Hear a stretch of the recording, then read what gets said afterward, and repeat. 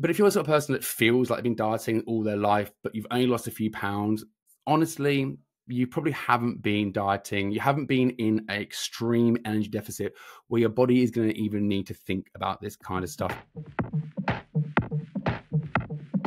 Welcome back to another episode of the Smart Strength Training Podcast, the podcast that looks at popular trends through an evidence-based lens. And this week's topic really does need to be looked at through an evidence-based lens. We're going to be talking about reverse dieting because reverse dieting is one of those trends in fitness right now. Every trainer is talking about if you reverse diet, you can boost metabolism, people can eat more calories in the future and still be able to lose weight. And it sounds great. It sounds often too good to be true. And a lot of the time with things that sound too good to be true, it probably is. And in this case, it definitely is. That being said, do continue to listen because there is a situation some people actually might find they benefit from reverse dieting. And I'll explain why. But let's go through the science first. But first up, let's just talk about what reverse dieting is, just in case you haven't heard of it. So the idea is that at the end of a prolonged, successful diet phase, you reverse out of it. So you go up strategically, a gradual increase in calories week by week. And it's usually 100 calorie increase per week until you get back to maintenance calories. And your maintenance calories, that means the amount of energy your body requires at rest to sustain life. So to basically maintain body weight, because the idea is that you don't want to have too much weight regain. And proponents of the reverse diet, they use big claims. They often use some fancy terminology. It sounds very smart. So claim number one, reverse dieting will boost your metabolism. Everyone's favorite sleazy sales pitch these days. Two is that you'll be able to diet on more calories in the future. And claim number three is that you can continue to lose weight whilst eating more calories. And some of the terminology you'll hear used is the expression adaptive thermogenesis, which is the process where the body downregulates metabolism as a product of dieting. I'll get to that in just a moment. And then terminology number two is often it regulates hormones, usually the satiety hormones, leptin and ghrelin. And I guess the problem with a lot of these things is that there are some half-truths in those expressions. But what bothers me a little bit with this kind of stuff is I wonder if coaches that promote things like reverse dieting, are they just not educated in this stuff and they're just too lazy to fact check it? Or are they purposefully misleading things? Because it's got some quite cool things about it. If you start telling people that I can regulate hunger, improve or increase metabolism, and you can diet on more calories in the future, that's quite a good sell.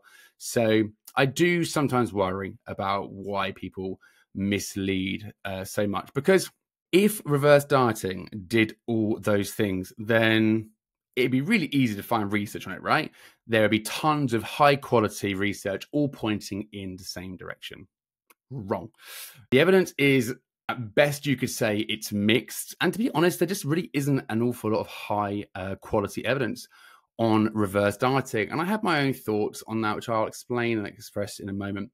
And let's also state, like, where's this all come from? What is reverse dieting? What's it all about? It comes from bodybuilding, and it's also worth pointing out that this is not new. Reverse dieting started in the early 2000s, so we've had 20-odd years of anecdotal experiment, let's say, with it. So why did it need to be created in the first place? So bodybuilders and physique athletes, they diet down to extremely low levels of body fat. If you've ever seen a bodybuilder on stage, we're talking about for men 2-3%, for women 5 to 7% body fat. Insane levels of lean body composition. And it's notorious in those space that after people go on stage, they do the competition, they what we call bounce back post-comp, and they regain a lot of weight. So reverse dieting was sort of hypothesized as a way of managing competitors' energy intake to try and control that weight regain. And it has always had fairly mixed results just from that community. Some people do honestly swear by it, and I'll explain why I think that is the case in a bit. But a lot of people just discredit it and say it doesn't really work. So let's just discuss. So you've got this idea of reverse dieting, gradually increasing calories up. What would that look like then? So let's say that you started your diet and your maintenance calories, remember maintenance calories is the weight, the energy you need to consume to maintain your body weight. Let's say you started on a maintenance calories of 2000 and over 18 weeks, you dieted down to 1200 calories. And let's say you were successful. And at the end of that diet phase, you wanted to reverse diet back out. And the idea here would be that you would go up 100 calories per week. So in this situation, this example, over 8 weeks before you get to maintenance. So that means you're still dieting for 8 weeks because anything below 2000 calories is still a deficit in energy. So having just done an 18-week diet phase, you're now having to do an 8-week reverse diet where I still actually dieting versus just simply returning to maintenance calories the next day and enjoying life at 2000 calories, which is why a lot of bodybuilders just don't do it. Because dieting, let's be really honest, sucks. And prolonging the process for 8 weeks doesn't really make any sense. And it's not got evidence behind it to really back it. But what I will say, because a lot of people, like proponents of reverse dieting, will say that, yeah, but if you do that, you're guaranteed to regain weight. So I've got a few more thoughts about this, but the main thing I think is really worthwhile pointing out. Let's go back to that example. 2000 calories started, went down to 1200 calories, lost weight in that process. So let's say in that situation, that person started their diet at 70 kilos and they dieted down to 10 kilos. So they're now a 10 kilo lighter human frame. It takes less energy to propel a lighter framed human being around the world. And I crunched the numbers before doing this podcast, roughly around 200 calories less per day to sustain that weight. So when you're recalculating your maintenance energy, you have to factor that in. And historically, that wasn't often done. People often just didn't even bother doing anything, just went back to eating normally for a little bit and then got back into their next diet. Or at best, they just went back to their old maintenance. So if you just go back to your new maintenance, there really is no need to prolong that process because gradually increasing your calories does nothing from a metabolic standpoint. And let's explain that why, because metabolism is a word that frustrates me a little bit because it gets misused, misquoted, and people, coaches I'm saying now, quite clearly do not understand what they mean by metabolism. So claim number one that I stated at the start of this podcast was reverse dieting boosts metabolism. So what do we mean by that? So it takes energy to break down food. So the more food you consume, the more energy you will need to break that food down. That's the first increase in metabolic rate. The next is the more energy you have day to day, the more you will move around day to day. If you've heard of NEAT, non-exercise activity thermogenesis, it's basically step counts and fidgeting, the amount you move. The more energy you have available to you from food, the more you're naturally going to have a desire to move. Plus, this is a more long-term thing. If I consume more calories, I can build muscle. I can't build muscle at 1200 calories. I'm just preserving life at that stage. But when I bring myself back up to maintenance, I can start to build muscle. All those things are going to increase metabolic rate. But just going back to maintenance calories, going back to your 2000 calories or 200 less because you've just calculated the fact you're now a lighter frame human being, does that without prolonging the suffering of being in a diet.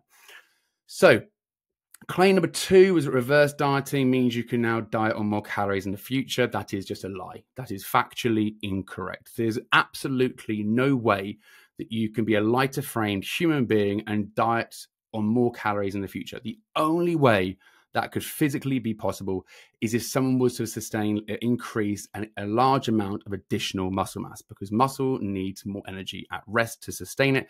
So therefore, the more muscle you have on you, the more energy you burn at rest. But that wouldn't be possible on a lighter frame human being. You would naturally have gained a bit of, gained weight whilst gaining muscle mass.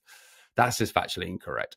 So, and then you can, claim number three is that you can continue to lose weight whilst reverse dieting. Well, of course you can, because you're still in an energy deficit. You are still, by definition, dieting. The whole point is you have dieted down to that weight.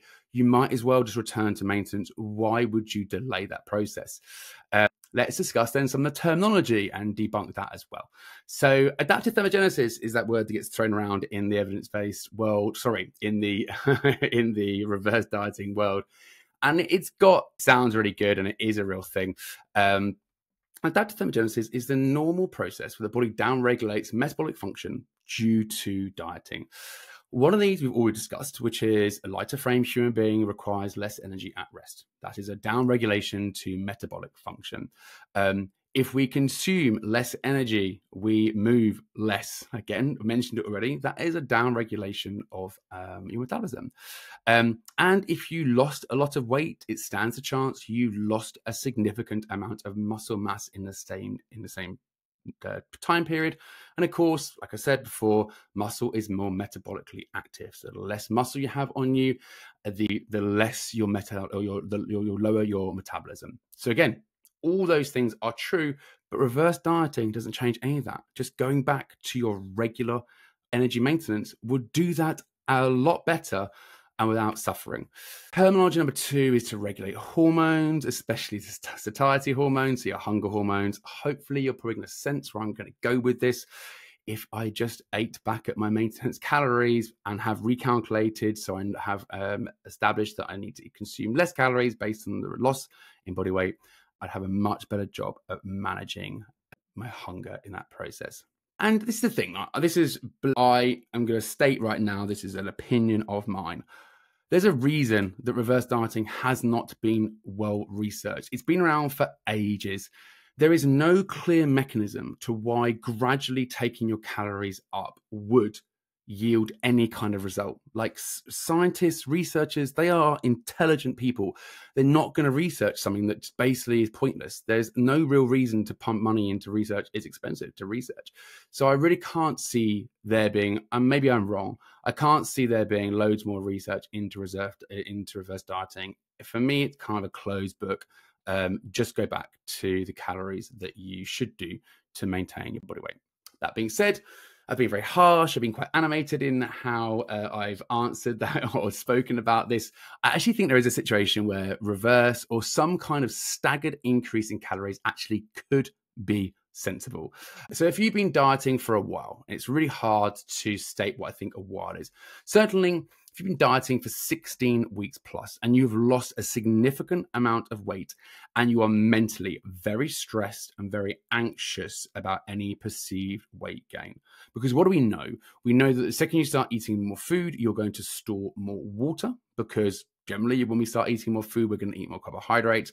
Carbohydrates by default will make us hold on to more water as just the nature of the way that carbohydrates are formed in the body.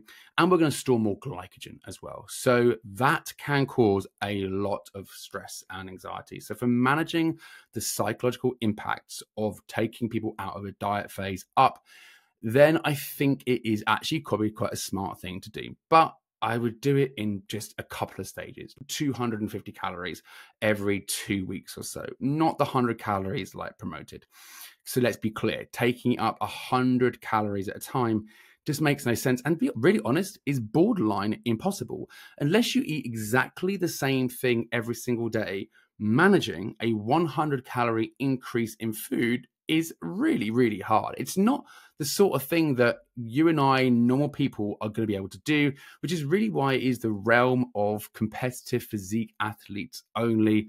And to be really honest, in that community, a lot of those nutritional practices, you could glance at those and say they're kind of borderline eating disorders. So we have to be very, very careful with these kind of like conversations around stuff, around calories. Reverse dieting, let's be really, really clear then, it's a myth. It's a lie. It sounds plausible. It contains some sort of half truth. And it's actually quite a good way to spot an influencer that doesn't really understand nutrition and physiology. Because if someone is promoting the benefits of reverse dieting outside of just the psychological benefits, I would state that's a pretty good reason to unfollow. And a final note, just to clarify, if you still have heard all this and you still want to go and do a reverse diet, what we're talking about when we're saying people that are going to start a reverse diet, it's for someone that's been on a prolonged diet phase. They've been fairly restrictive towards the end of their diet. They've lost a significant amount of weight and they are anxious about returning back to normal eating. In that situation, yeah, you're the sort of person that probably could think about a staggered increase in calories for managing the psychological impact of increasing food intake, but also just to learn what it's like to eat a bit more food and to do it sensibly. Because the reality is you can't just go back to eating pizza and ice cream. You could, to a degree, you have more flexibility, but it would make logical sense to eat through more whole food, not eating too much processed food, try and get meal volume up really sensibly. And doing it gradually could just be a sensible way for you as a person to understand how to manage the habits and the lifestyle around it. I'm fully on board with that. Anyone promoting that in the reverse dieting world, absolutely great. Anyone stating anything outside of that, I think is very, very questionable. But if you're the sort of person that feels like they've been dieting all their life, but you've only lost a few pounds, honestly, you probably haven't been dieting. You haven't been in an extreme energy deficit where your body is going to even need to think about this kind of stuff. And if you've dieted, let's say you've lost 5 kilos, you don't need to really worry. It's only a situation where someone's dieted down and lost a significant amount of body fat, or they've dieted for a sustained period of time. So you just don't necessarily need to think about it.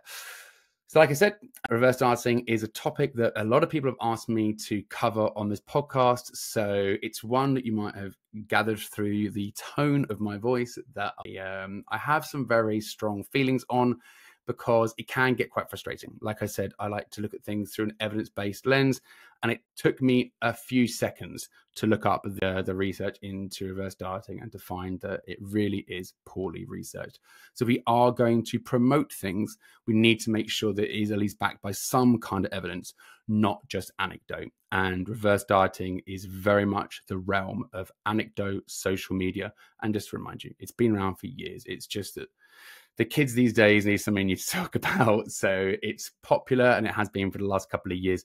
But like a lot of these things, I'm sure it will die off and then come back in 10 years' time. That's it from me. And if you need help with your own nutrition and training, I am available for online one-on-one training.